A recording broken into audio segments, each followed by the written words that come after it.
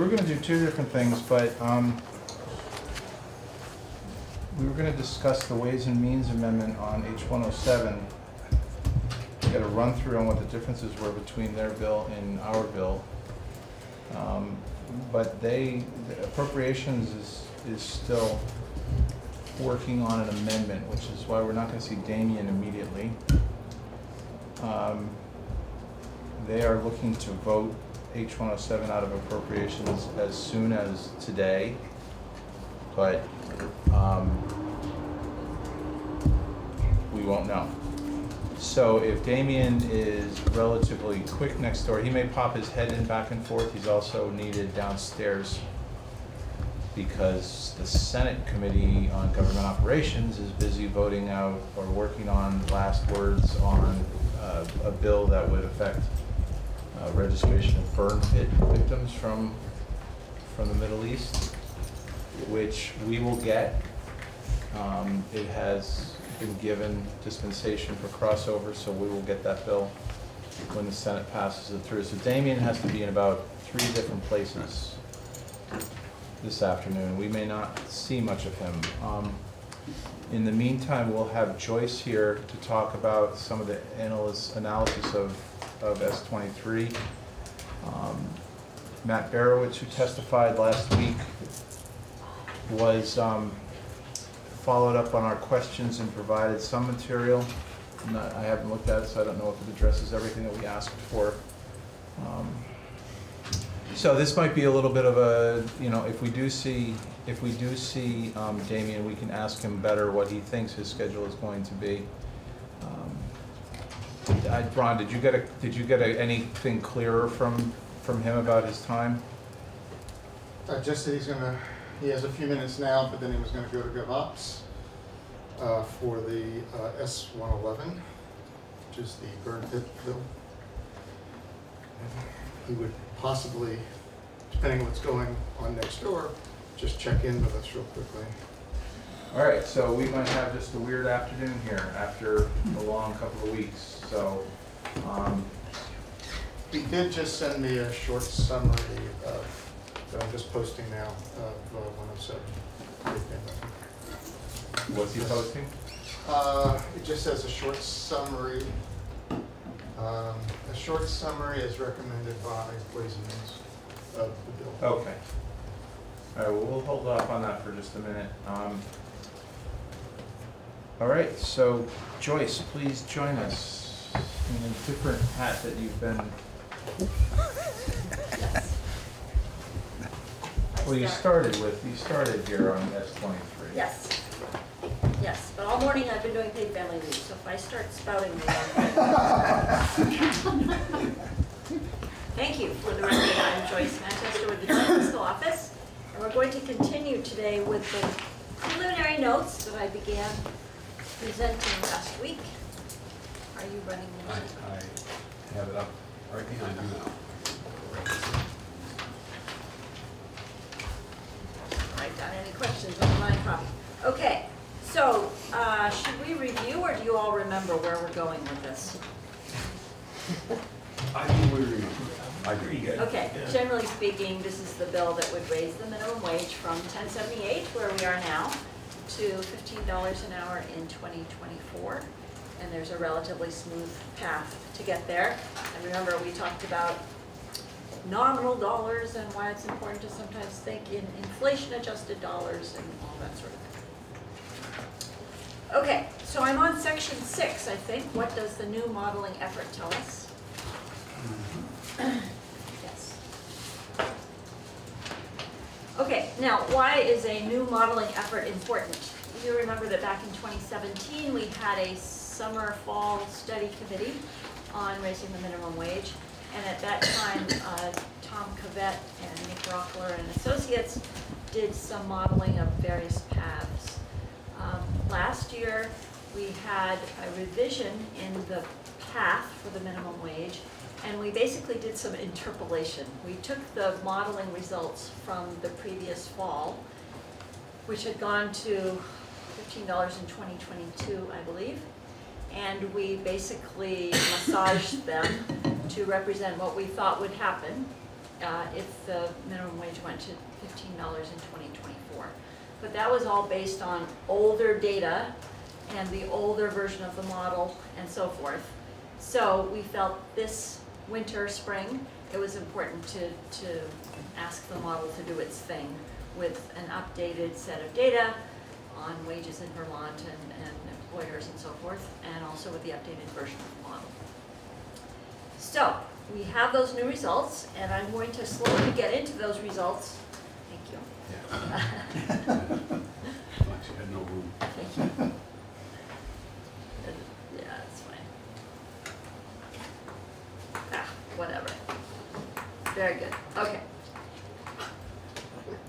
It's okay. That's good. Let's sit. This doesn't want to turn, so it has to be facing this way. Sure, it's fine. Good? I'm happy. Good. I'm Is it happy. ignorant? No, it's fine. Okay, so eventually we're going to find out that the model results did not change much. Part of the reason for this is that the model used by Caban and Rockler is the REMI model. It's sort of an input-output model, it's a bit of a dynamic model, but basically it views the economy as being on a steady keel, and it imposes policy changes on that steady model, steady economy, and looks at the difference between the economy with the policy change and without the policy change. So in fact, whether the current unemployment rate is 2.9% or 2.4% or 3.5% isn't that important to the results that you get out of the model. What matters is the change between the economy that's in the model and the economy with the policy change in the model. Okay, so you're just looking at policy changes over time. And REMI again stands for? Regional Economic Model, Inc., I believe. Okay. Like that. And this is something that is a standard Standard for, tool used all over the country for many different types of policy changes. but trying to apply some form of apples to apples, at least on a base scale. Oh yes, and there's lots of detailed data that go into the model, lots of thinking about how policy changes would affect wages, behavior, prices, all those economic things. Okay, so I've just told you that the REMI model relies on a baseline economy devoid of business cycle effects and imposes a policy change on that baseline economy. So the effects of the increase in the minimum wage do not look much different in the model itself, except that what's being modeled this year is a little bit steeper because we're starting 1 year later than last year, right? So you can see in the picture that the red line is S.23, the current version of the bill, and what we were looking at last year was S.40, the green line that started rising a little bit sooner. So the changes were a bit more gradual. Now we have a little bit steeper slope. Okay, so I mentioned earlier that the model can now look at updated data sources. So they now use the American Community Survey 2012 to 2016. So you have to, when you're dealing with Vermont, you usually have to use a 5-year average because Vermont is such a small state that the sampling in each year is a very small number. So you want to group the sampling together over 5 years and then take an average. Okay, and they also use the Occupational Employment Survey, which is actually US DOL survey of employers. The most recent one for Vermont is 2017 now. So those data sources were both updated. And again, just to, I think I'll reiterate it here, so the analysis that was done from 2012 to 2016 differed from the previous one that gave us the 0.93% because that came in from an earlier set that included the recession. And wait, the 0.93 is paid family leave, isn't it? Yes, I'm sorry, I confused that automatically for you. No, you're I'm sorry, so but I'm sorry, so for this data too, I mean, so for this data, the previous assumptions were being made on a set of years that included recession, is that right? More years of recession, that's right. Okay. That's right, so now we've kind of moved a little bit out. And that's the point of this picture that I'm going to show you now.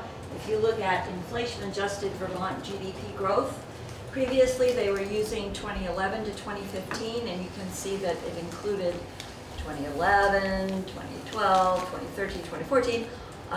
All of those years were closer to being in recession, right? And we've now shifted to the right, to the red lines. So we're now a little bit further away from the recession. So that's good. Okay, and I also wanted to talk a little bit about the consensus forecasts. So if you think about unemployment and how unemployment looked in Vermont, the earlier forecast from December of 2016, this is the consensus forecast, the administration and the legislative economists, so this is Cavett and Jeff Carr. December 2016, they were looking at a little bit higher unemployment rate, and as of December 2018, it's the lower green, dark green line, so the economy is looking a little bit stronger. Okay, and employment growth in Vermont looks quite different actually. This is kind of interesting. So as of December 2016, you can see that they were expecting quite strong employment growth. That blue line was going up over the hill there. But by December 2018, I think demographics were catching up to us, and the employment growth is thought to be a little bit slower. But they ended up in nearly the same place. Yes. Not quite sure why.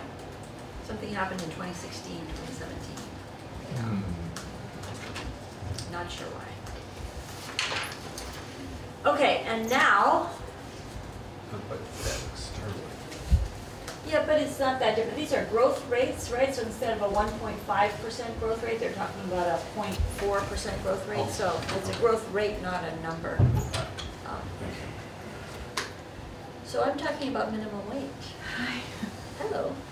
Did you think I was talking about paid family leave? No. No? You're all on board. And you saw I sent you an email. Oh, you did? Representative Mush. So, do you know how our graphs and how our unemployment situation looks in comparison to other states? We are very low relative to other states. Our unemployment rate is 2.4%, I believe. It may have been updated recently. But last I know it was 2.4%, which is very low. I think the nationwide unemployment rate is what, 2.8, 2.9%, which is also very low. But we're even lower than that. And what about the economic growth? Let's see. I do not have economic growth on the tip of my tongue. I know that generally speaking, in recent quarters, Vermont's economic growth has been a bit lower than the nationwide average. I'm guessing it's 1.5% to 2%, but we can check easily online when we have a minute. Okay, thank you. And what's considered a healthy unemployment rate, or because at some point it kind of backs up on itself? Yes, absolutely. So in the old days, before this recent economic expansion, it used to be that 4% unemployment was sort of standard, full employment, unemployment, right? So that's the unemployment rate at which it was thought there would be very little pressure on prices to rise. So that's 4%. Now, I would think that people are rethinking that benchmark because our economy is now at, what, 2.9%, something like this, unemployment, and we're not seeing a lot of inflation pressures. So whether this is a temporary thing or whether this is, the new normal, I'm not ready to say. I don't know that there's a consensus out there. Right, but it's causing people to It's very low. reassess. I mean, Yes, conventional absolutely. wisdom was 4%. Right. And, Right.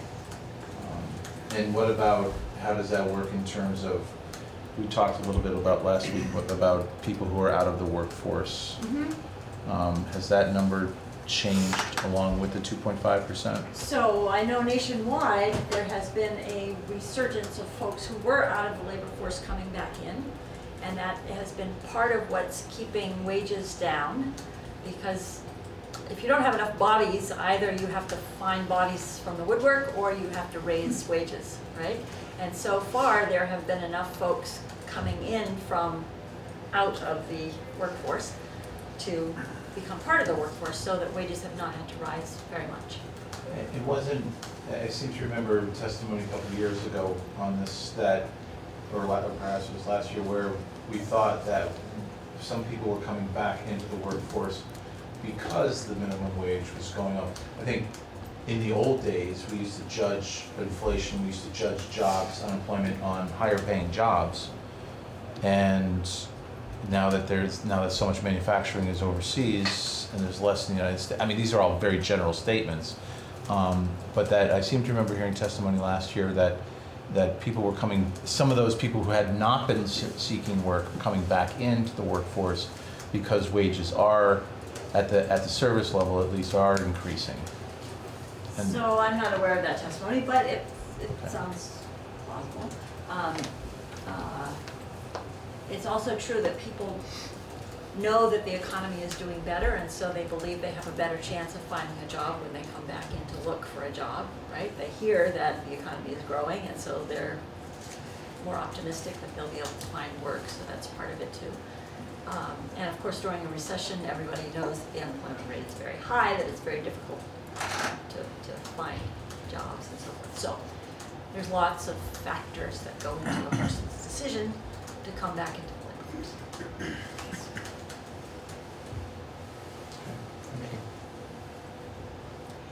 Okay, so now we're going to move to the big table 2. Now, table 2, for those of you who were around last year, was part of the fiscal note that accompanied S.40 last year. What I'm showing you here is the results from S.40, where those results are in black and are marked old. And then the new results for S.23 that come from the new modeling effort are in blue and on the right. Okay? And I do not anticipate including both sets of results in the new fiscal note. I will include the new results. But for some of you who were around last year, it might be helpful to see that things have changed a little bit, but not very much from last year. Okay? Now, one thing to note is the years that I'm showing. So last year, when I was looking at S.40, the first year of change was 2019, right? And then we looked at 2019, 2020, and the $15 year, which was 2024. And this year, the change starts in 2020. So I'm showing you 2020 and 2021, and also 2024, which is the year again in which we reach $15 an hour. Okay. So the outcomes are explained down the left-hand side of the table. And I will walk through these and mostly talk about the new results. If there are questions about the new results relative to the old results, we can try to address those as well. But I think you should be interested in the new results now, right? That's what would apply for S.23. Okay, and I should also mention, now I hope this doesn't cause trauma, but the results for the old bill, S.40, last year were presented in 2018 dollars, because back then we were in 2018 and we were using 2018 dollars, okay? It did not make sense to me to present this year's results in 2018 dollars because we're now in 2019. Okay, so I'm presenting old results in 2018 dollars, new results in today's dollars, 2019 dollars. All right, so if you want to do the translation, you can multiply 2018 dollars by 2.5%, increase them by 2.5%, because that's expected inflation between 18 and 19. Okay. And one more clarification, it takes a while to get this. So using that top line, when we see that in 2024, it says 25%, I'm sorry, the second line, the share of jobs. So when it says that 21.8% of the jobs in 2024, on the far right corner, that's the number of jobs now, or the change, the percentage change of jobs that are between the minimum wage and $15 an hour. Is that right? So that's the share of jobs now at less than $13.43, which remember is today's value of $15 an hour in 2024. Okay? So it's as if, with my magic wand, I could change the minimum wage to $13.43 today, and then ask how many jobs are paying at or below the minimum wage. And the answer would be about 22%. Okay. And today they're at 31.9 and or 26.7 or whatever that's or whatever that is. Next year will be. That's how many jobs would be at the equivalent. So you're looking at the third line. Yeah. Okay, so this says that if the minimum wage were to rise to, what was the number? $11.50 in 2020, there would be 26,770 jobs at $11.50 or less. Yeah. All right. So I'm sorry, I interrupted. So You jumped down 3 I lines. jumped. Okay, so the first line simply tells you the percentage change is probably percentage change from 2018, actually 2019 minimum wage, inflation adjusted. So you've seen these numbers before because we looked at the inflation adjusted proposed minimum wage last week. So it's an increase of 4% in 2020, a 9% increase in 2021, and a 25% increase by 2024. So that shows you the jump in the inflation adjusted minimum wage relative to current law. Okay. All right, line 2. We've now talked about this already. The approximate share of jobs at less than the proposed minimum wage. Oh yes, DOL basis. Okay, so the Department of Labor looks at the number of jobs, not the number of people employed in minimum wage jobs, okay? And this all makes sense because the Department of Labor talks to employers, right? And they say, how many jobs do you have at this wage? How many jobs do you have at this wage? So they're looking at jobs. They do not know if one person is working 3 jobs in different places or 5 jobs or 1 job or whatever, right? So this is the number of jobs that pay less than the proposed minimum wage. Okay, and we know that minimum wage workers, well, low wage workers on average have 1.5 jobs, 1.6 jobs, something like this. So many minimum wage workers have more than 1 job. Okay. Approximate number of jobs at less than the proposed minimum wage, and again, this is the DOL counting jobs, not people.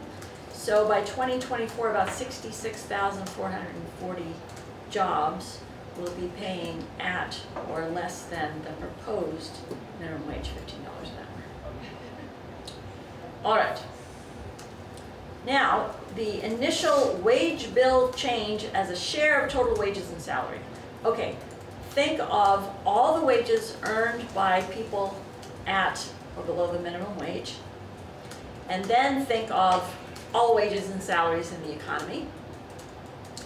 So, if you think of how much that minimum wage total wage bill is going to change as a share of total wages and salaries, the answer is 1.1% by 2024. Okay, so that tells you how much. It tells you that, in fact, minimum wage workers, as a share of all wages out there in Vermont, are only getting a little tiny extra piece of the pie. Okay. With this proposed wage. With the change, yeah. Good. And the next line tells you, in aggregate, what's the initial income gain of low wage workers? And the answer is by 2024, they will gain $196 million. Okay, so that's extra money in the pockets of minimum wage workers. And that represents just 1.1% of the total. Right. That change is 1.1% of the total wages and salaries. Yeah.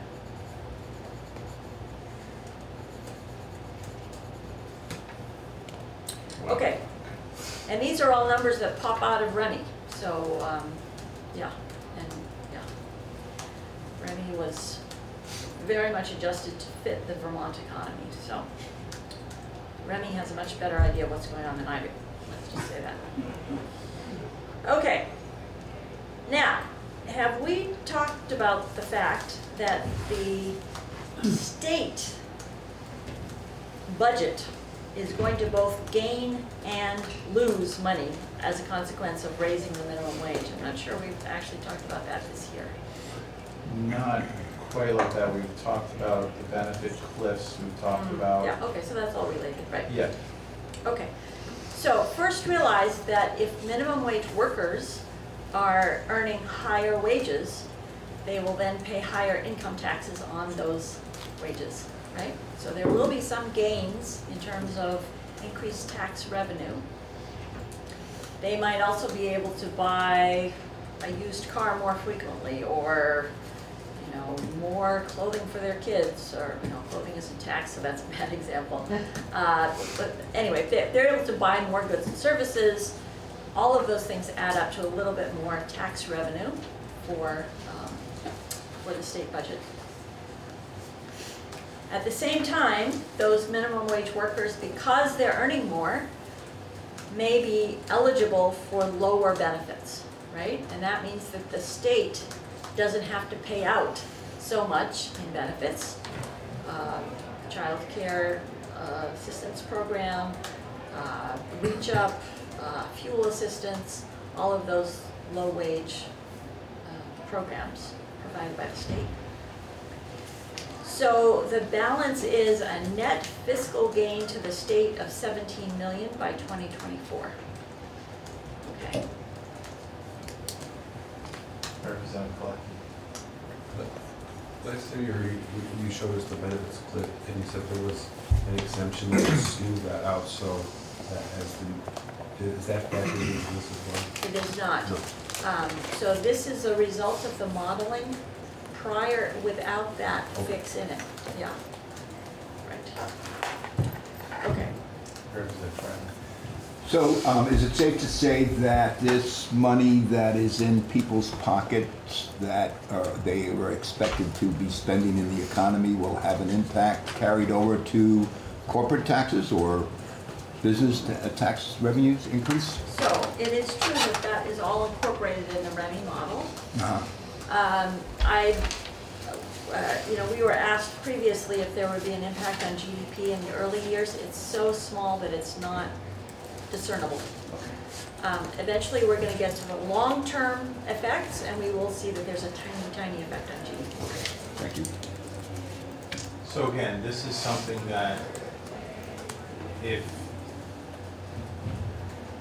that $17 million figure is the result of having paid a higher wage, that again would be increased to the state through tax revenue and decreased. Lower benefit payments. Right. So if I've gone up a level, even with the changes that Deb Brighton showed us in say the child care, moving it up the ladder a little bit. Those were not included here. Okay. Because in part, what we're trying to do here is to figure out if the state is gaining enough revenue from the minimum wage changes to pay for the moving out the cliff in the CCFAP program. And I believe her testimony on that was yes. Yes, it is. Right. You can see, even in the first year, the gain is about $4.5 million. So again, the economic theory, such as it is here, is by increasing the wages, we're increasing taxes, lowering benefits in order to pay greater benefits to the people who do qualify. Correct. Right. Okay, so that's the good news, that the state gains, what, 17 million by 2024. Now the bad news is that the state also loses a significant amount of revenue from the federal government. And again, that's because federal benefits are going to go down, primarily Medicaid, right, that targets low-income folks. Also food stamps, which is a federal program. What else is based on low income? I think those are the two biggies. Could be LIHEAP, Could be LIHEAP, which is federal, right. And also, folks are paying increased federal taxes because their income has gone up due to the increase in their wages, okay? So when you add all those things together, the net reduction And federal funds to Vermont's economy is about $63 million by 2024. And that's simply a result of boosting low-wage workers in terms of their income. So they're paying more federal taxes, they're receiving fewer federal benefits. But that's what people do in a world where we think that people go up in salary anyway. Absolutely, That's, I absolutely. mean, this is it's consequence. bad news only in that it's money taken from the pot, but it also represents the social mobility that we expect increased wages to do. Absolutely. Yes. But it is a consequence for our economy that will show up a little bit later. Right. Okay. Okay, now, Tom Cavett likes the term disemployment, and I'm sorry about that, but he is quite insistent that disemployment is the word to use. So, approximate net disemployment is just telling you the number of jobs that could be lost. Okay? So it's about 90 jobs in the first year, and it ramps up to about 800 jobs by 2024.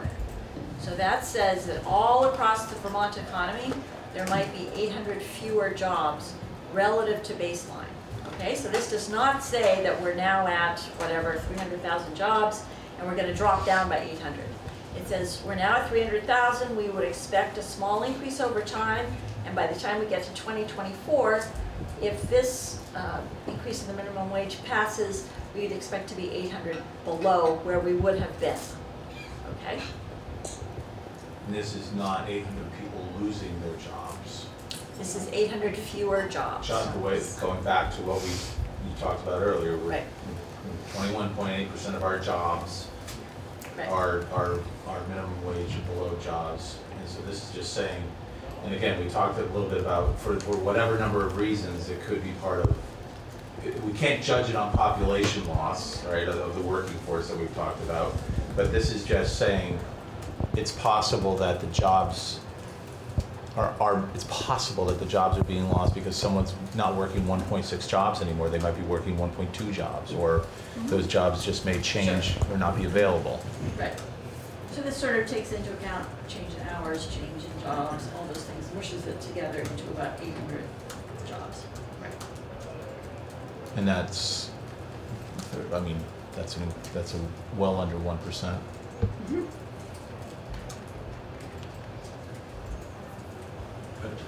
But are you saying it's causative? It's because of the increase in the minimum wage, or it's This is job trend? because of the policy change. All right. Yeah, right? I mean, that, we've sort of isolated the economy on a steady state baseline, Yeah. and we've just imposed this minimum wage change to see what happens. And the result is we are down about 800 jobs relative to baseline in 2024. Okay? Now, it's very common for people to say, you know, we've lost 800 jobs, or, you know, we have 800 fewer jobs than we have today. No, that's not right. It's 800 fewer than would have been present at in the baseline economy.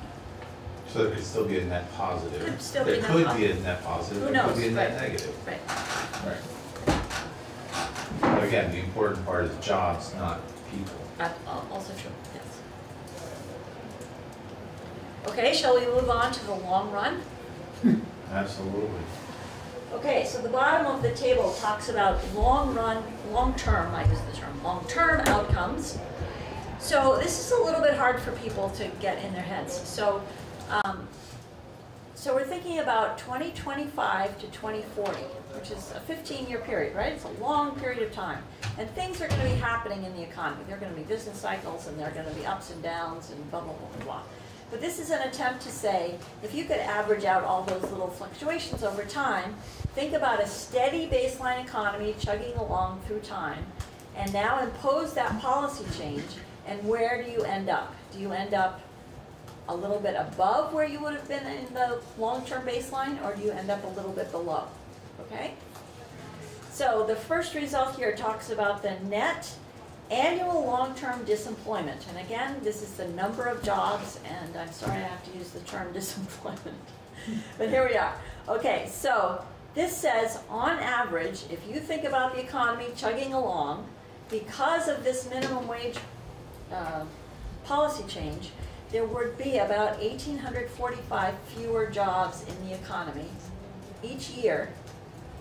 It does not say you're losing 1,845 jobs each year, right? This is commonly, I just saw this in a news story last week. It is not right.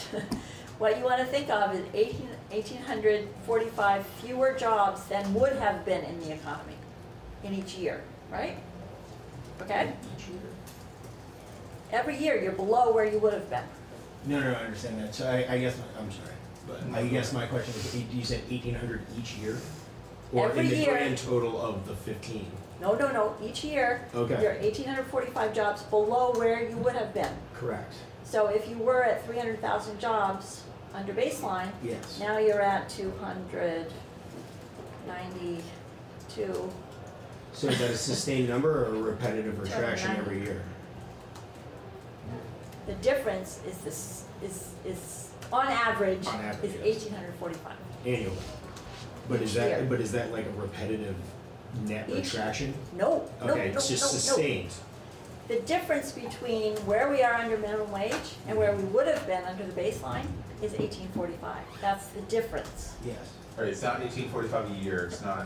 That's what I'm saying. That, yeah, I guess. The difference is, on average, 1,845. Okay. Over this That's like a flat 15 year. mark. It does not mean you're losing 845 jobs every year. No, I understand it's not lost, but it's like just non-existent. It's lower than you would have been, right? Yes. Yeah, it's extrapolating the 800 a little bit, or drifting off. Right, that. and things do accumulate over time, right? People who are able to stay in business, fast food restaurants, for example, who were able to stay in business for 5 years, maybe after 10 years, went out of business. Okay, that's why you want to look at the long term. Right, and in 15 years, I mean, I'm gonna just use my age again as a bellwether for the baby boom, for the end of the baby boom, or 55. In 15 years, let's just say 70, hopefully most of the baby boomers are out of the workforce except by choice. That makes a different impact. That's gonna be a whole different impact than these are. That's not captured here, right? Right. So this is steady economy, and then impose a policy change, and where do you end up? You end up 1,845 jobs lower than you would have been whatever the baseline economy is doing. Right, which has nothing to do with the size of the workforce. Right, right. That might be right sized just cause, right? If there's a drop in the, but we don't have those numbers today. Unknown. Okay, and in the long term, what is disemployment as a share of total jobs? And the answer is 0.4%. Okay, so this says that the number of jobs will be 0.4% lower than it would have been on average over those 15 years. Okay, is that clear? This is really important because so many people don't understand and therefore misstate the effect. And it sounds much worse than it really is. If you don't like the word disemployment, you I would say personally- net job loss.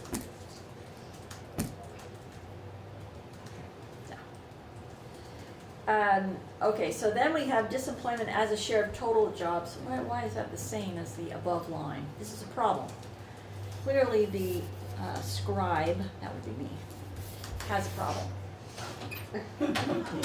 Oh, one is supposed to be as a share of low wage jobs. So it's 2.8% of, let's see, 2.8% of low wage jobs have been lost, right? We're down 2.8% of low wage jobs.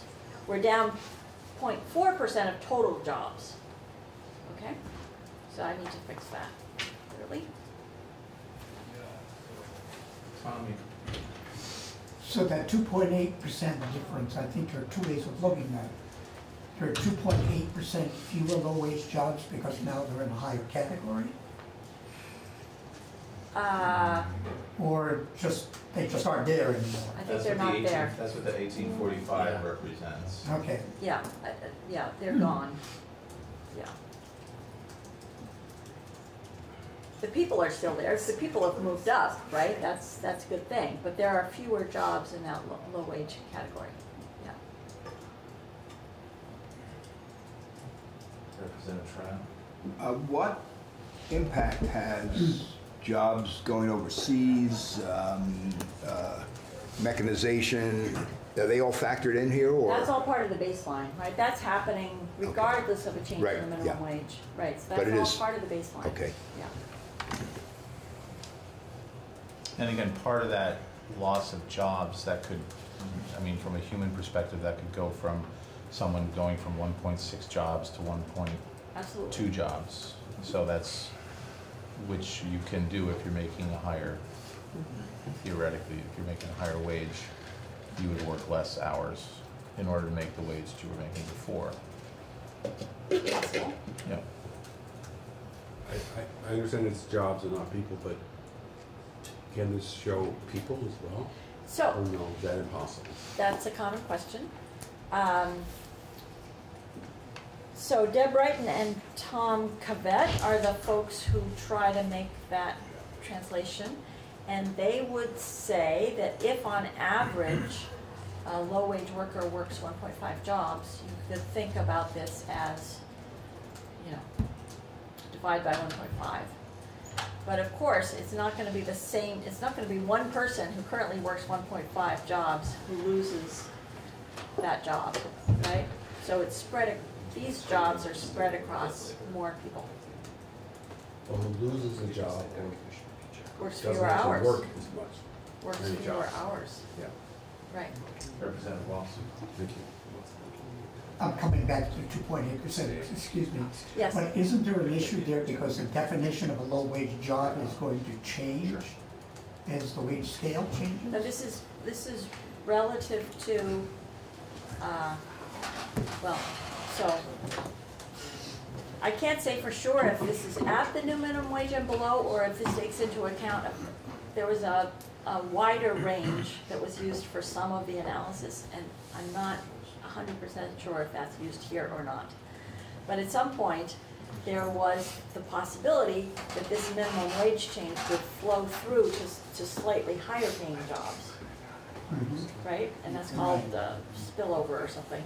So it may be that these low wage jobs include jobs that pay up to, let's say, $19 an hour, $20 an hour, whatever. And They're that's low what wage I'm wondering, jobs. the definition of a Right. low-wage job might change Goes- because the scale's moving. Yes, yes. But I mean, that's what we're looking at. We're looking at low wage jobs, yes.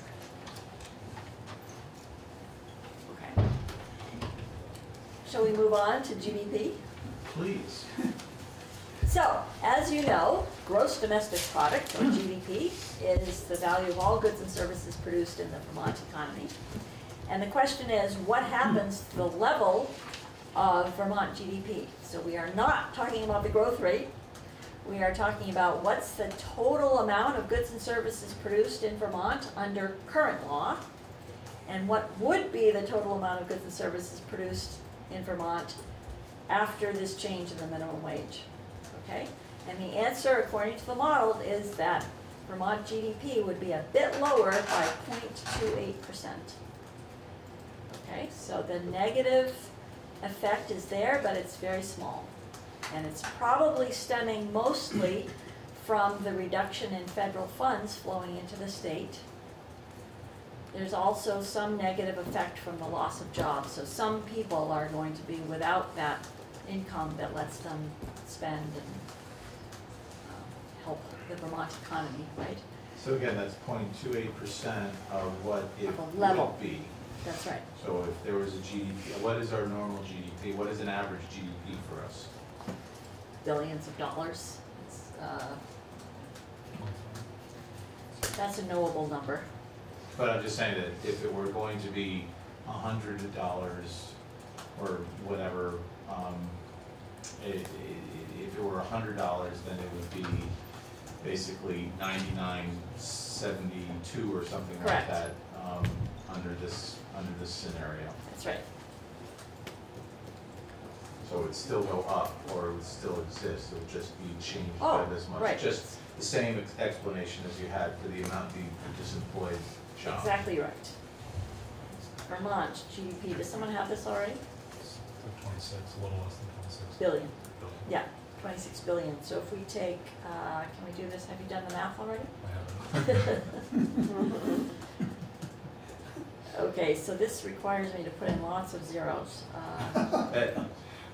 We can Do do you, that. do you want to know or not? No. No, I'm just getting Yeah, it's sure a there's a tiny, baseline small. versus, Right, so absolutely. this doesn't take a GDP, if it were measured in a percentage basis, from 3.2% to minus 2.28%.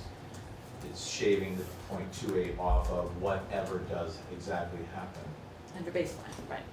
And GDP it only measures, it doesn't measure, Home production, for example, does not measure home production. So well, the usual example is the wife who stays at home, right? If she cooks all of the family's meals, the value of her time and her cooking skills and so forth is not measured. If she goes off to be a chef at a restaurant and she gets paid for that, then the value of her skills and her time and so forth is included in GDP. So it's an imperfect measure, absolutely. yeah. But we had this conversation earlier today about the basic needs budget. It's imperfect, but it's what we have. I think is one of the ways that we have to do business here. Yes. But this seems completely insignificant, this 0.2%. So it's small, it's controversial because there are many different ways to look at the effects of the minimum wage. Some people would say it should increase the value of GDP. Some people would say it's likely to have a bigger negative effect on GDP. So there are different ways of looking at this, and this is sort of a small but slightly negative effect. Have there been any studies that have been done, or comparisons that have been done against,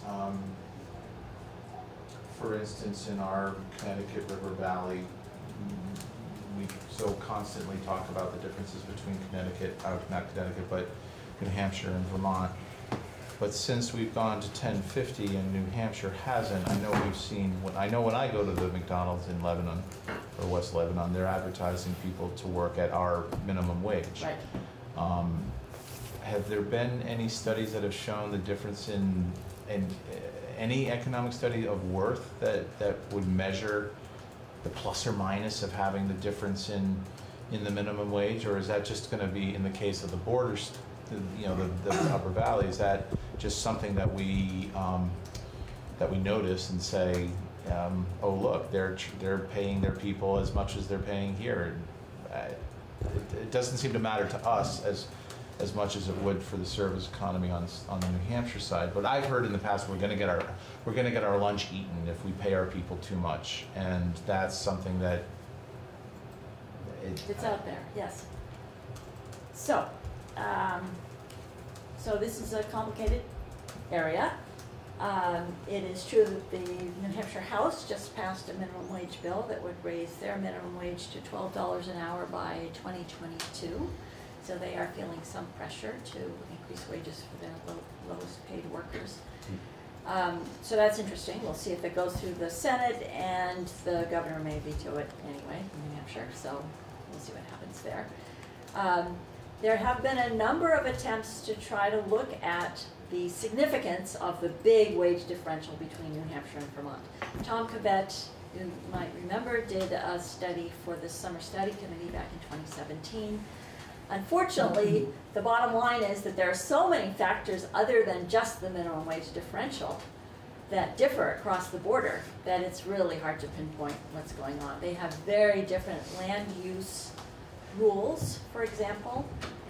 They allow big box stores, and Vermont does not, and big box stores tend to hire low-paid workers, and so you would expect to see more low-paid workers on that side of the border in the big box stores. So there are many, many factors that have to go into the determination of what's going on. So it's really tough to say. But it is true that in general markets work, and if you can't find a worker at $7.25, which is the minimum wage in New Hampshire, then you raise the wage until you can attract a worker to your place of business. And so it turns out that in Lebanon, they end up paying Vermont's minimum wage, or even better. Sometimes you see $12 an hour on those fast food restaurant signs. So, you know, people adjust, markets adjust, things happen. I'm gonna check in with Damien, who is much desired this afternoon, and so, how long do we have before, what does your afternoon look like? I told them I'd be back around 2:15. And that's just next door? They're talking to Commissioner Pichek, yeah, or they're going to be in a couple minutes. So that, I think they're only gonna need to talk to him for about 15 minutes, so. And then you'll be back, or do you have to go downstairs? Back. No, I'm done downstairs. They voted S-111, it will be coming here presumably early next week. And that is a veterans bill, so. Yeah. So, yeah. So Joyce, I think we're at the end of that preliminary presentation. Yes. Thank you. Welcome. Damien, I don't think we could deal with 107 today. Okay. Let's just Yep. stick with minimum wage. And we had asked you to come in and start just walking through the existing minimum wage statute. Yeah, so I've got a PowerPoint on that. We can start and see how far we get. There's lots to talk about. You also have Dirk Anderson and Jared Adler from the department here, who may be able to offer some tidbits about some of the things that we'll talk about in that statute too. So, So this is going to be offer you guys up. But. So this is just going to be an historical look at the minimum wage statute.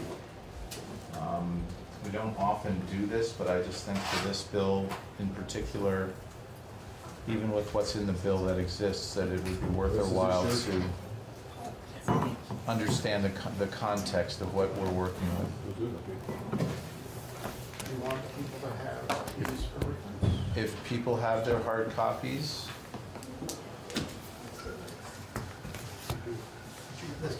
and Damien, you said you had a PowerPoint? I do. I'm going to pull it up and we'll get going. I've been read mine.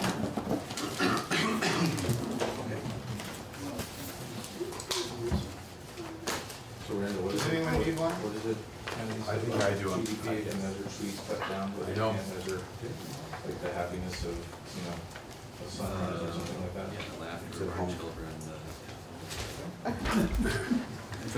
Everything except that, which makes life Paper worth there? living. Summer. All that picture there? Yeah. Does anyone else need one?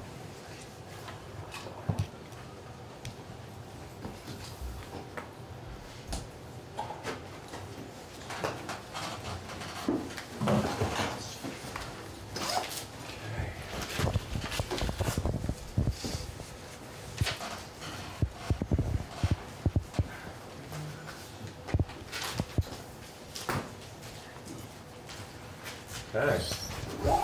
Thank you for doing this. We finally did hear from Senator Siraki Okay, great. this week, so we're almost all caught up. Excellent. Well, thank you. For the record, Damian Leonard, Legislative Counsel. So what I'll do is kind of walk you through Vermont's wage and hour statutes, and I want to just be clear here. There are two subchapters.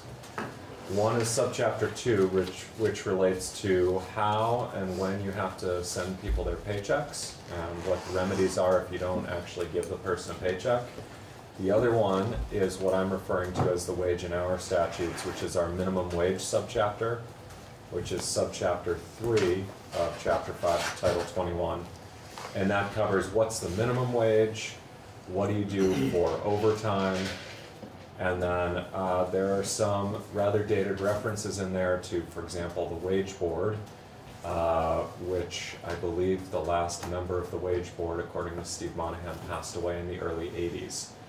So that will give you an idea of how outdated some of the language is. Have you been retired? I assume so at that point. But we'll also talk a little bit about some of the old rules that are left over in here that are vestiges of the 1950s when our law was adopted. So a little historical background. Our wage and hour statutes were enacted in Act 303 of 1957. They were modeled on the Fair Labor Standards Act. The original minimum wage was 75 cents an hour, which was increased to $1 per hour in 1959. And I need to just say here, for those of you who were with us last year, I cited the $1 an hour in 1959 as our first minimum wage in Vermont, and I was wrong. It was 75 cents an hour in 1957, and it was increased to $1 an hour in 1959. So what kind of wage and hour law existed prior to 1957? So prior to that, there was the Federal Fair Labor Standards Act, which was enacted in 1938. Is that right, Dirk? Do you know off the top of your head? And the Fair Labor Standards Act was part of the New Deal legislation from FDR. That and some of the other bills that passed then, for those of you who are Supreme Court nerds, was part of the so-called switch in time that saved 9. FDR was going to pack the Supreme Court in order to get his New Deal through because they kept overturning every law. And towards the end of his push, they decided to change their tune on the New Deal laws, which saved the 9-person Supreme Court.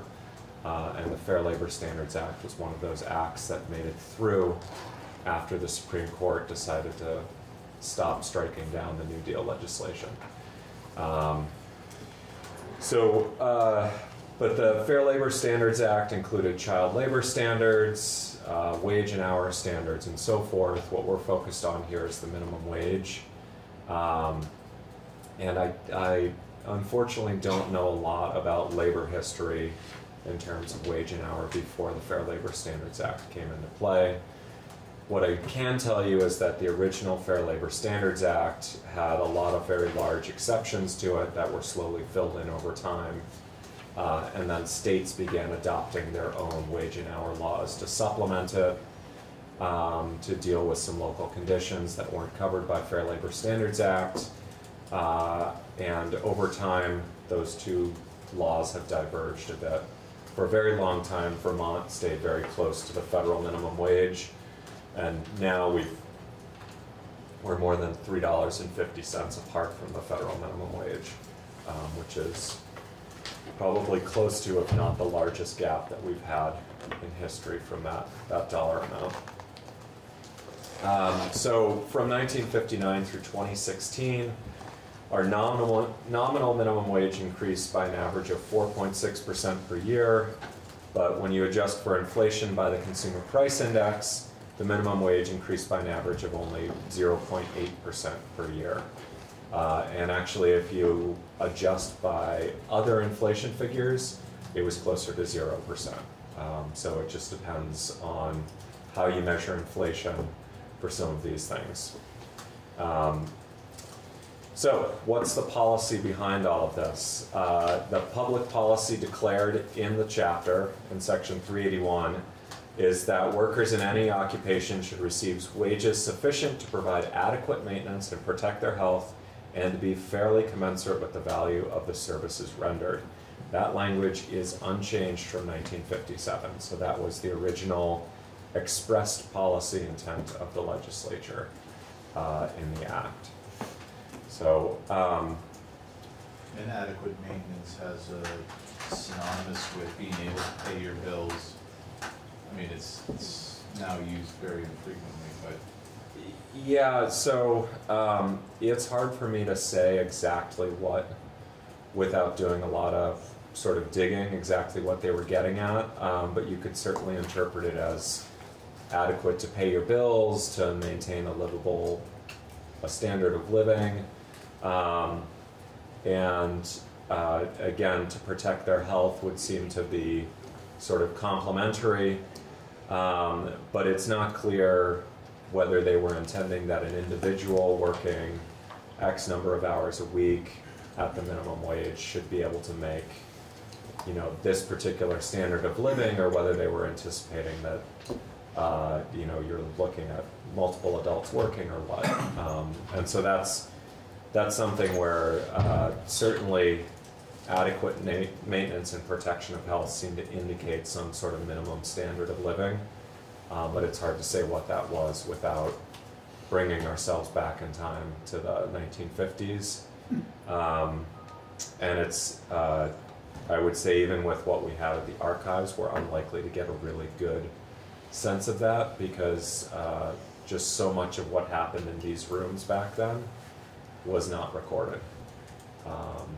So even when you go back and pull the files out, you might get a couple scribbled notes, but there's no context and it's hard to tell what people were thinking. And actually with, I can't remember if it was the 1957 bill or the 1959 bill. If you look at the journal for when it came out in, I can't remember if it was the House or the Senate that advanced it, but the Committee of Jurisdiction actually recommended it, voted it out unfavorably.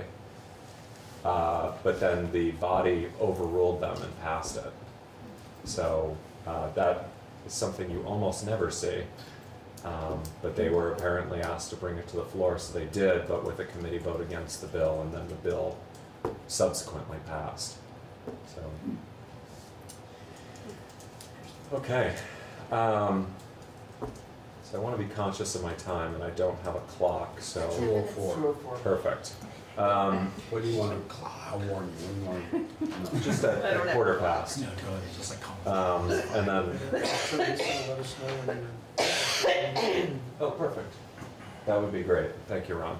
And then Jamie, when you get in there, if it's, you know, if you have an impression of how long you, if you get a sense of how long you may be, I have back and forth. feeling I'm going to be drafting an amendment this afternoon. Yeah. So So- we may not see you again. Yeah, it's a chunk of it's drafted, but depending on what happens during their conversation with Commissioner Pichek and during subsequent conversations, I may have a lot of, it may become a lengthy amendment. All right, but you're on, they're gonna call you now. Yes, Okay. that sounds great. So coverage is for employers employing 2 employees or more. So, and that again is unchanged from the original 1957 language.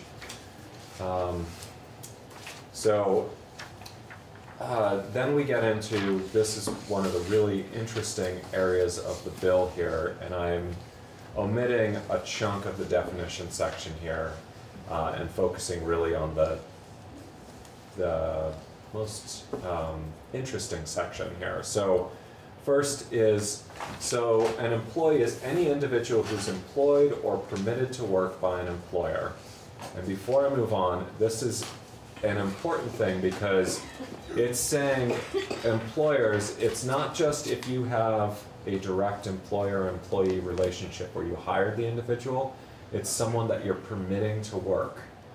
And the goal of this was to address, this was actually a common feature back in the teens and 20s, where employers would try to get around early efforts at workplace legislation by saying, well, I'm not the employer. All I did was hire Joe from down the street and said, I need some shirts made. And Joe hired 20 kids who are in here running the looms, but I don't actually employ those kids, so the fact that one of the kids got injured, it's not my fault. And I have no responsibility for them. So this is basically saying, look, if you permit someone to work in your place of business, you have a responsibility to make sure that they're paid minimum wage. Now, obviously in the days of independent contractors and subcontractors, it's often the subcontractor who has to pay their employees or the contractor who's paying their employees. But this is to put it in there to get some ability to go after people who are trying to sidestep the laws to avoid paying minimum wage. So any individual employed in agriculture, and in just a second we'll talk about what exactly is agriculture, but this is an important one. Agricultural work is generally excluded from our minimum wage, and it is also excluded under the Fair Labor Standards Act with some exceptions, which we could probably spend a day on. But we'll go into the general definition. The next is any individual employed in domestic service in or about a private home. And we're going to talk about this too, but this is what I like to refer to as the babysitter exception, because this is what makes it so you don't have to comply with wage and hour laws when you have a babysitter. So agriculture, and we don't have a definition of agriculture in our statutes. So what I'm doing here is reaching to, in our wage and hour statutes, we have several definitions of agriculture elsewhere that vary depending on the statute. So in general, when we don't have a definition, we can look to the Fair Labor Standards Act for guidance, although ultimately the interpretation of our law for enforcement purposes falls on these gentlemen from the Department of Labor. But we can look to the Fair Labor Standards Act to get an idea of what we're dealing with here. And then if a question came up about what agriculture is, the Department of Labor would make a determination about whether that particular instance fell under the exception. So in the case of this where there's no definition of agriculture in the minimum wage law, and that presumably this language was created, if not changed, since 1957, would labor, you can just nod your head yes or no, but would labor go back to 1957 to see what definitions existed then, or would they use more modern definitions that might have been added since then? So I'll defer to Dirk here for to start, yes. This answer. Thank you, Mr. Chair. Dirk Anderson with the Department of Labor. In determining what agriculture is today, if we were to look at the minimum wage exemption in the context of a complaint,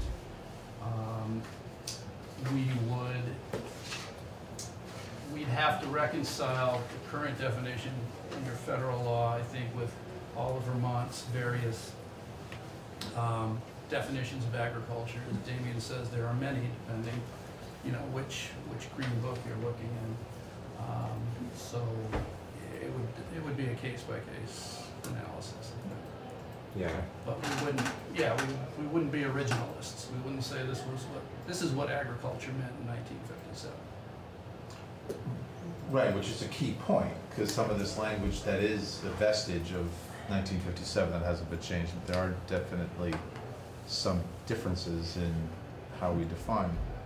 So no, that's good to know. I mean, it's so like employee elsewhere in statutes, we would make somewhere along the lines there would be a policy decision made, whether it was here as a statute or there in the department, to choose the closest one or to create one. I think what Dirk's trying to say is that they would take a look at federal law, they'd take a look at state law, and try to find the most accurate definition for it in the context of Vermont. The other thing to keep in mind too is that the wage and hour law is a remedial law, so it's written to remedy underpayment of workers. To ensure that they get a minimum wage, and so when you're construing it, you tend to construe the law for the benefit of the worker, which we've talked about in the context of the student wage exemption, where instead of construing the definition of student as broadly as possible, the Department of Labor construed students working during all or part of the school year to mean secondary school students working during the actual school year and not the break between school years. So again, they're looking at what's protective of employees unless the legislature has indicated otherwise. So that would be some of the context there. But I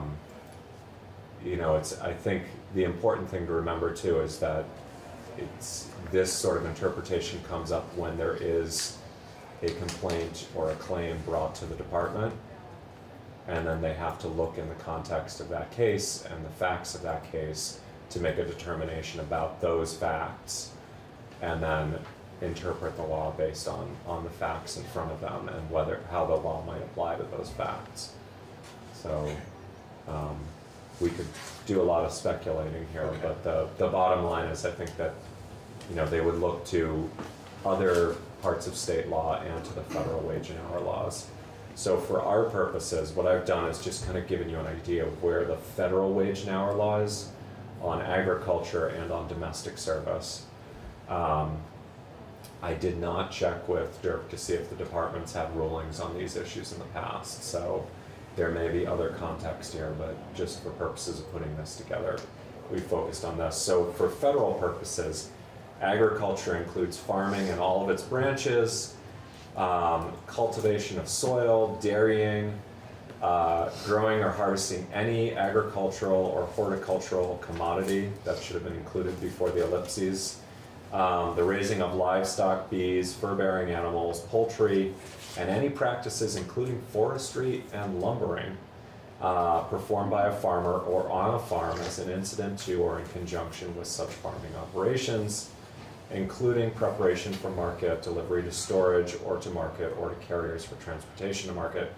And without going too far off the beaten track, this question about forestry or lumbering operations performed by a farmer or on a farm as an incident to or in conjunction with the farming operations has come up in other contexts outside of wage and hour law, and then the question becomes, if there's a farmer running a lumbering operation, is that the same as if there's a farmer who's doing forestry to maintain a sugar bush or to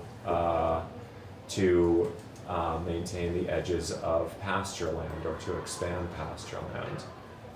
And these are things where you again would need to look at case law and other interpretations in the past. And my recollection of this comes up from when I was a law clerk and we had a zoning case about whether someone was entitled to the agricultural exemption for an organ shop that they ran on the family farm and used lumber from the farm for the organ shop. And whether the planing and sawmilling operations at that outbuilding that they constructed counted as an agricultural practice and were therefore exempt from zoning.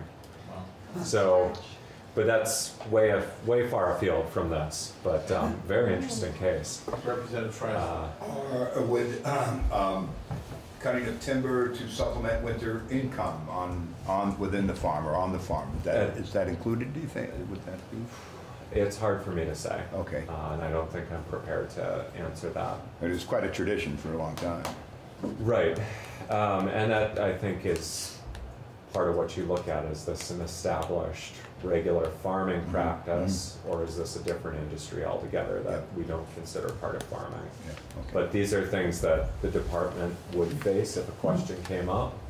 But and if it's something that you would need to consider if you wanted to put in an express definition. And I should say that this is the definition of agricultural for the federal purposes, but they have an entire subchapter of the Code of Federal Regulations devoted to what is agriculture and what is not, which is longer than this entire bill or our entire minimum wage chapter by itself.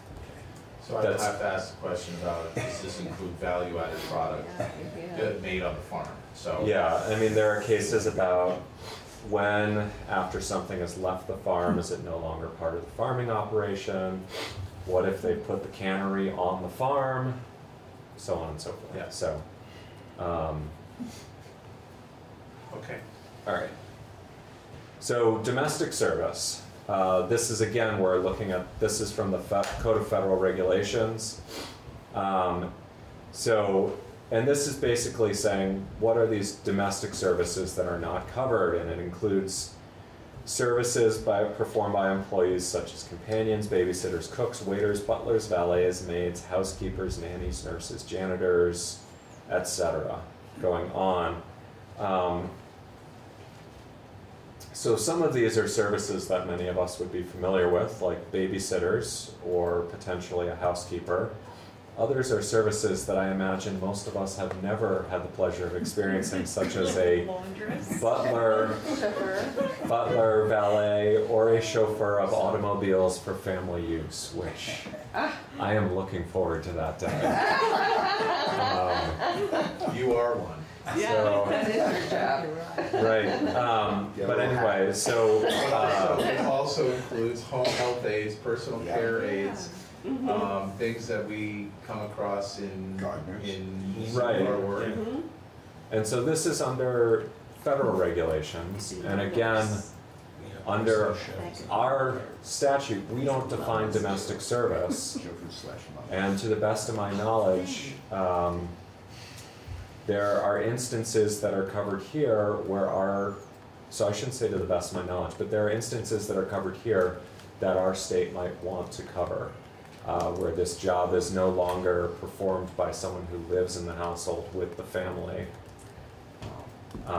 and would be otherwise exempt. But this is another example where this is the definition, but then the federal government has gone much further and defined all sorts of exceptions and instances when it doesn't apply, because they're trying to prevent people who, for example, pay a cleaning service to come in or pay someone on an hourly basis a couple times a month. And I'm using this as an example without knowing for sure that this is an exception, just to be clear, but they're addressing instances where they say this exception doesn't apply.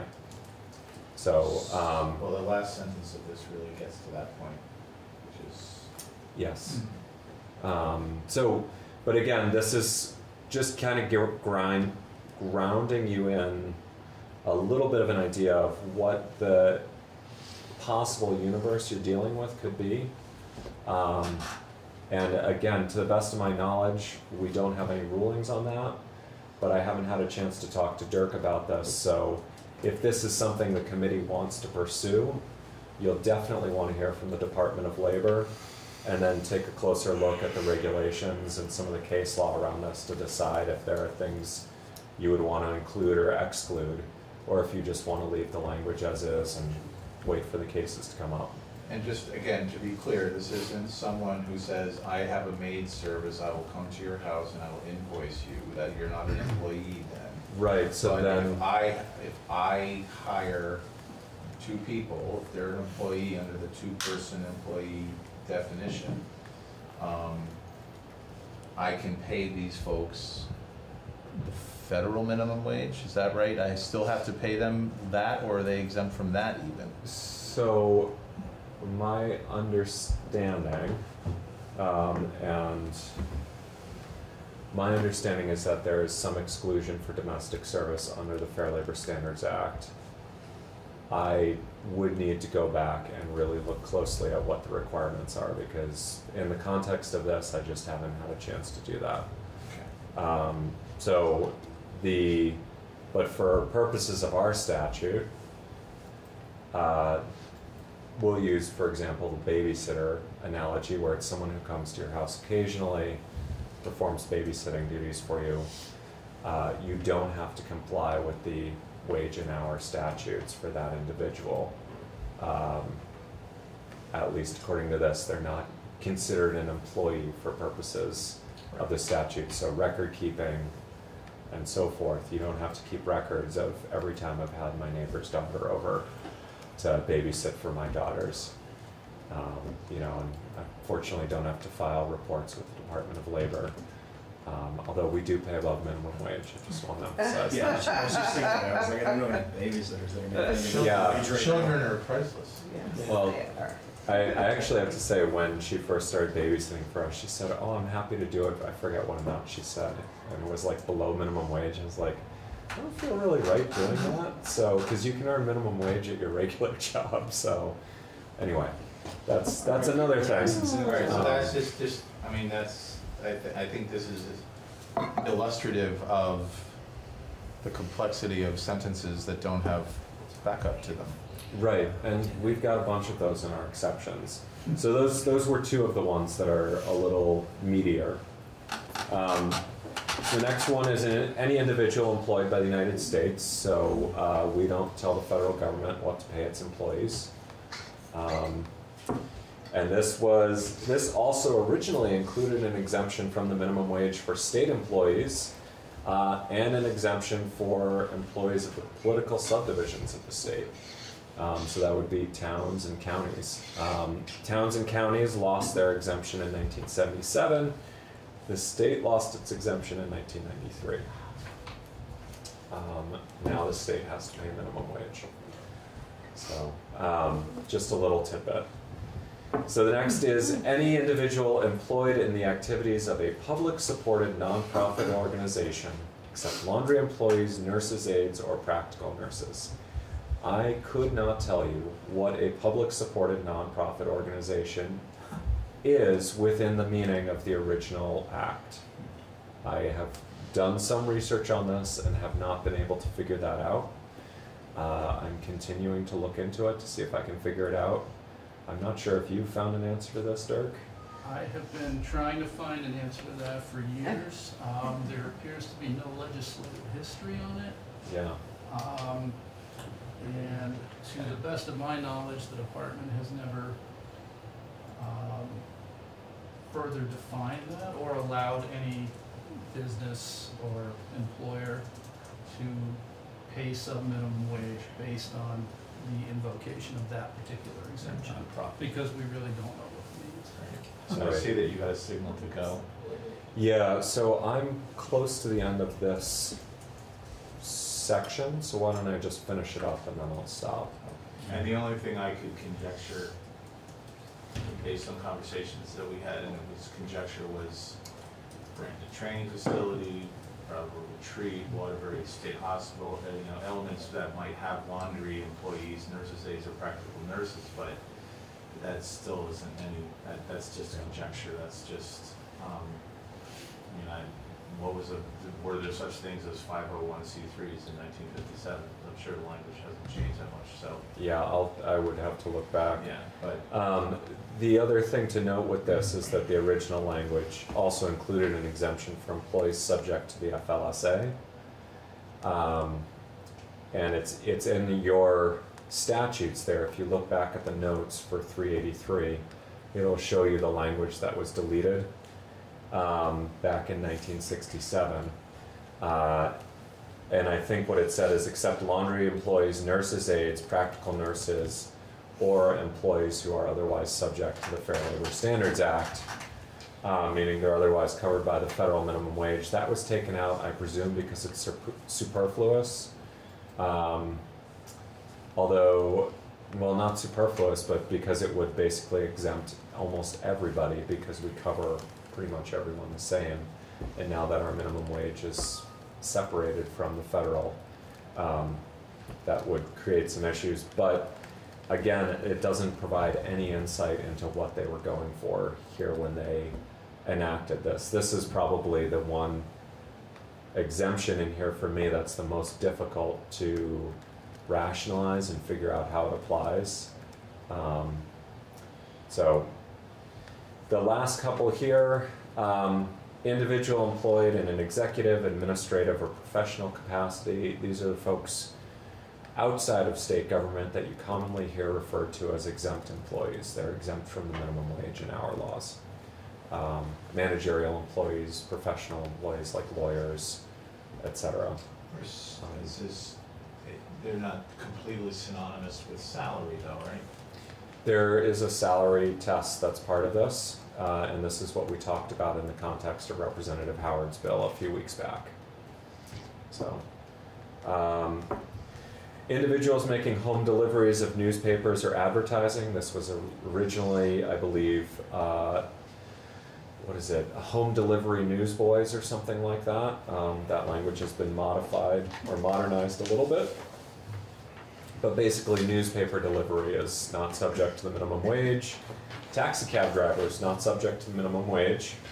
I do not know whether this applies to Uber drivers or Lyft drivers if they were determined to be an employee, which is also a question that the department has done some work on, and I believe under certain circumstances would define them as independent contractors, provided they meet certain standards. But again, I don't know if someone who's working on a ride-sharing app who was determined to be an employee would be subject to this. And then outside salespersons, this is basically someone who's probably earning commission. going door to door. And then finally, students working during all or any part of the school year or regular vacation periods. We've talked about this in the context of S.23. Originally, it was students attending school and working part-time. That was amended in 1959. And then the original 1957 law also included an exemption for any switchboard operator employed in a public telephone exchange which has not more than 750 stations. Wow. I assume that this became obsolete as we got automatic telephone switchboards, which I learned all about while I was putting this together. Very interesting stuff. But I still am not entirely sure what they are referring to by stations. I assume that that is like end number codes for folks there. But that is it. So I will return to you guys whenever I next have a chance to start 384. Yeah, when you get settled in next door, just give us an idea if you think you're gonna be done at all. I doubt it. So we'll pick up tomorrow. We'll also pick up on, you can, Okay. you are free. Thank you. You're exempt. Yeah, and then we have time tomorrow, depending on how the floor is. I didn't look at the notice calendar today. To catch up on H107, again, we have to hear what the changes are on paid family leave and vote on those, both the Ways and Means Committee version and the appropriations version of the bill, and that'll be sometime. We'll try to fit that in tomorrow. We have time in 1, 8, 11. 15, yeah. Do you want to stay on the record? No, we can go off the record. So this is also a prelude to this work through. I've asked Damien to do a presentation coming up when we have time on our labor laws. We have 7 different labor laws that talk about public sector unions, and we're going to have an education on that. Simply because at some point we'll be asked to understand how state employees are paid, how it works through the Pay Act, what the different state public sector unions are, why they're different, where they're similar. So that's part of our larger portfolio, and so we'll get a presentation from Damien on that when things from family medical leave insurance settle down, which will be this week, presumably. The other news of note is that Deanna and her partner, the baby was born this weekend. Oh my gosh. But it's still touch and go. I mean, it's very, very neonatal. And what I heard this morning from Representative Chestnut Tangerman was that the baby's had a tough day yesterday, but we may not see Representative Gonzalez for quite some time with the rest of this, just for that reason. Well, I mean, if the baby's 10 weeks or 8 weeks, 8 to 10 weeks premature, so they are working it and really trying to make it. The doctors are working hard, so we'll keep her in our thoughts and keep her family in our thoughts. And Is baby in Burlington? in Burlington. So let's take a half an hour now just to chillax, and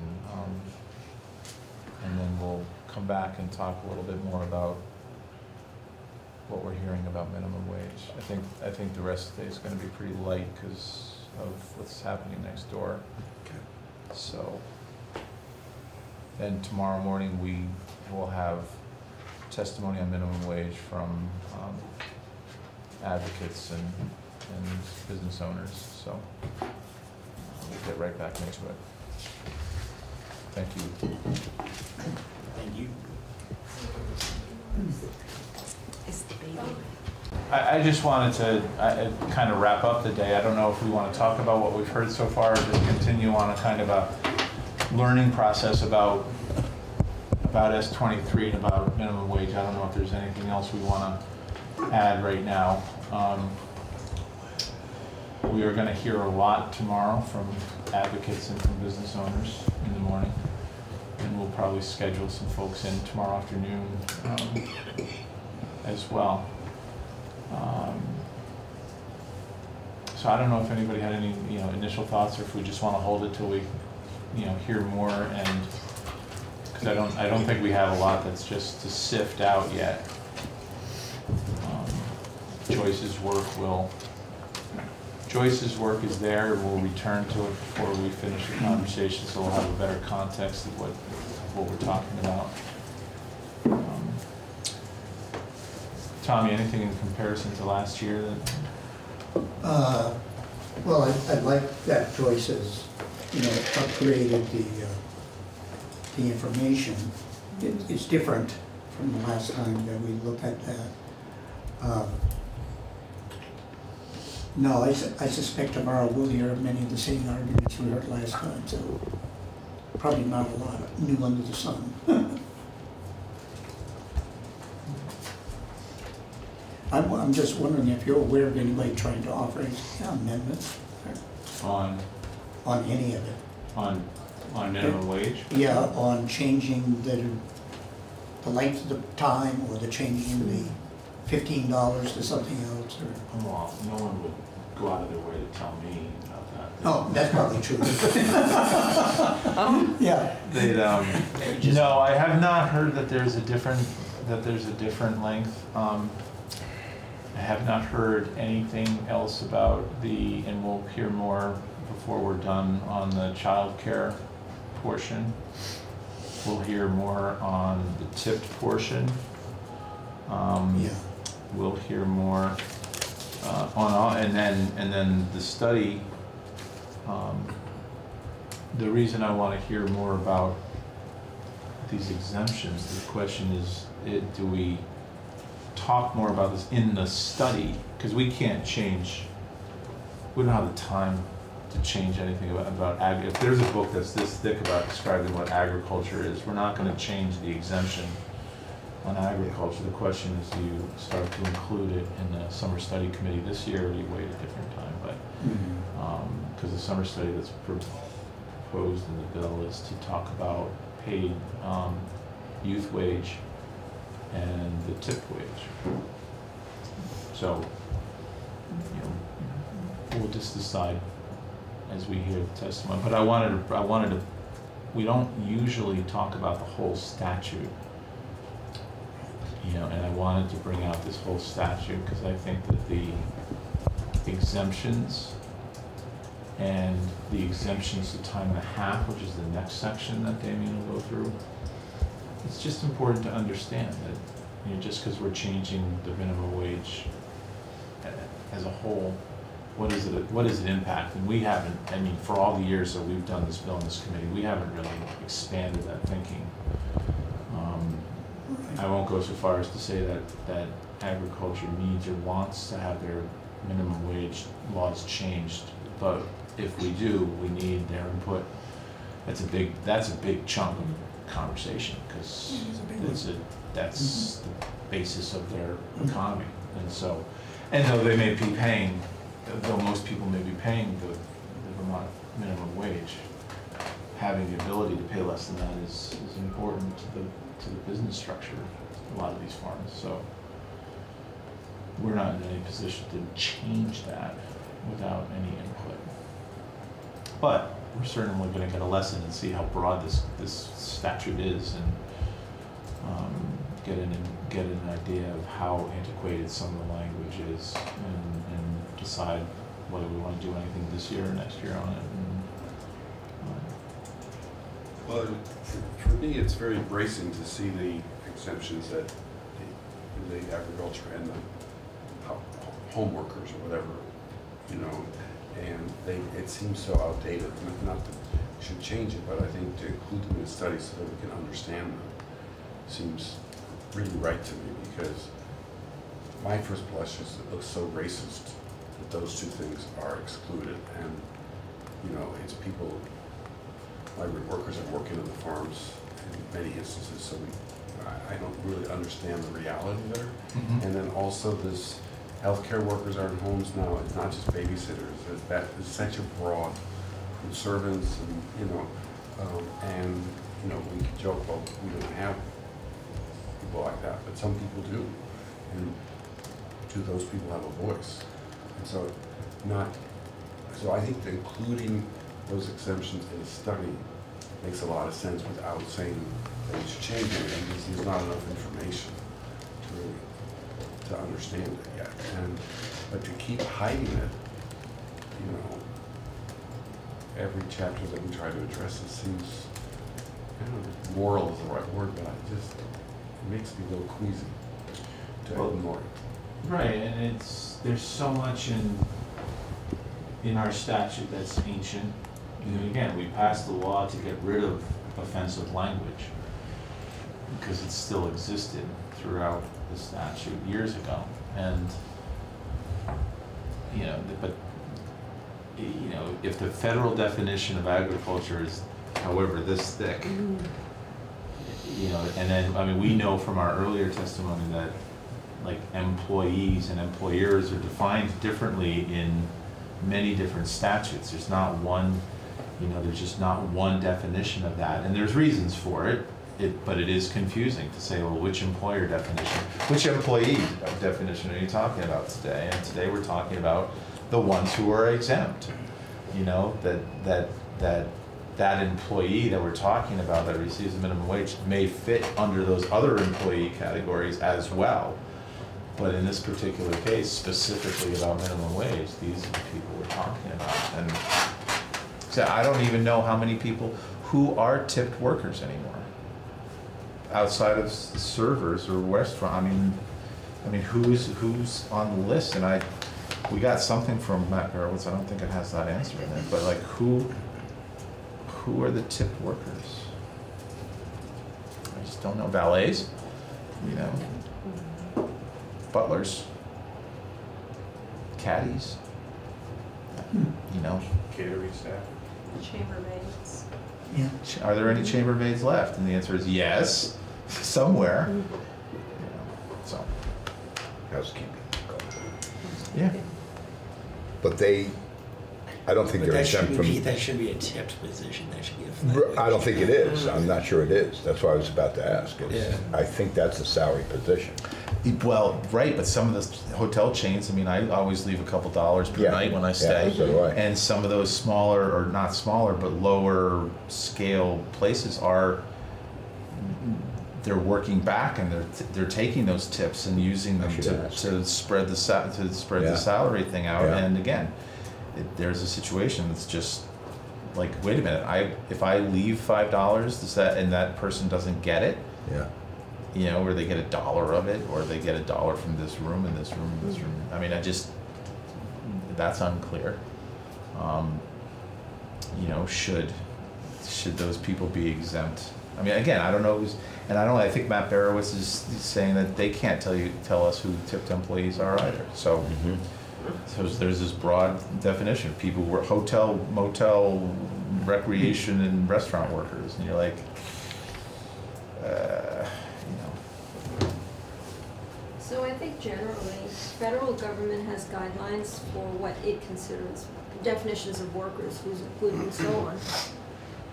And so the states have to follow that guideline. They can exceed it, but they can't change, at least that's my understanding, they can't change definitions or include or exclude people that have already been defined by the federal government, and not make changes in the same way as we can as a state. We can tweak in some ways Medicaid, but basically we cannot, even though we pay 40% into the Medicaid. The federal government pays 60%, supports it, but we're restricted by their guidelines as to what we can do. So I think it's this follow suit. So Well, that's a It's- question to have. I mean, for protected classes, the federal government only has 5 or 6, and we have 12 or 13. yeah. But we pay a higher minimum wage than the FLSA. But again, when you have a book that's this thick, a federal book that's this thick that describes what agriculture means, Right. or what domestic service means, our choices then are, do we say as described in USC 25, which means that we need to know this much, or is it something different? And clearly the legislature in the past, I think, probably just relied on what the federal law was. By not stating it, you're relying on the federal law. So Well, you can't do it, you can't say anything or do anything contrary to federal law.